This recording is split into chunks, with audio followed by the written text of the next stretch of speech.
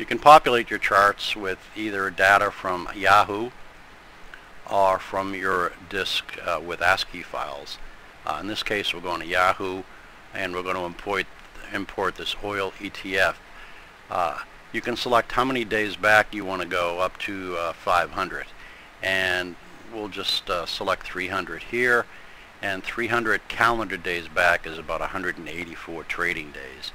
The price multiplier enables you to multiply the raw price by either 0.01 up to 1,000, and that's primarily for the roadmap charts. When you're set to go, you click OK, and within a second or several seconds your chart is populated, and you can swap between candle and high-low close bars anytime you want. If you have the crosshair cursors like you see here, and you place the cursor where you want to start zooming from, press the left mouse button, and you can zoom the chart to any section. You can scroll left and right, up and down, or if you press these points on the horizontal or vertical scroll bars, you can return the chart to normal size.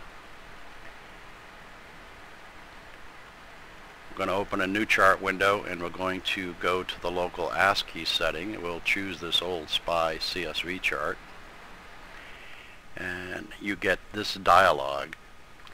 And what's happening here is that the first several lines of the data file are displayed on the screen. We've separated the fields in the file with these little bars so that you can determine what each field consists of.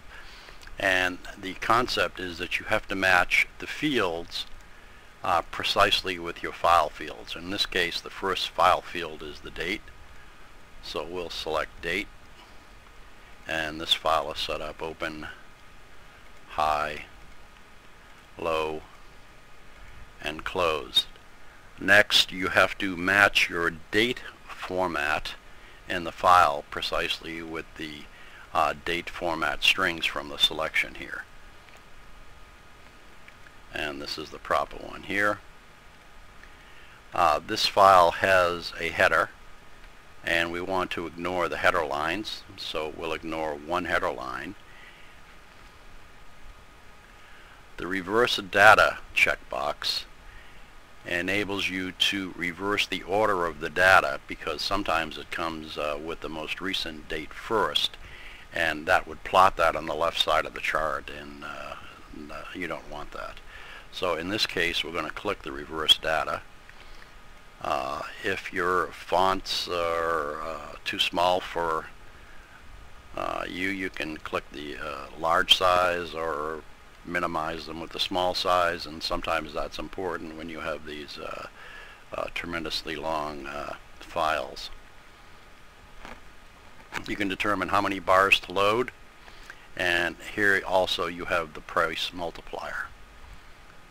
When you're set to go, you just click OK, and your chart is populated, and all the usual functionality exists. You can swap between candlesticks and bars at any time. You can go through the windows. You can tile your charts vertically,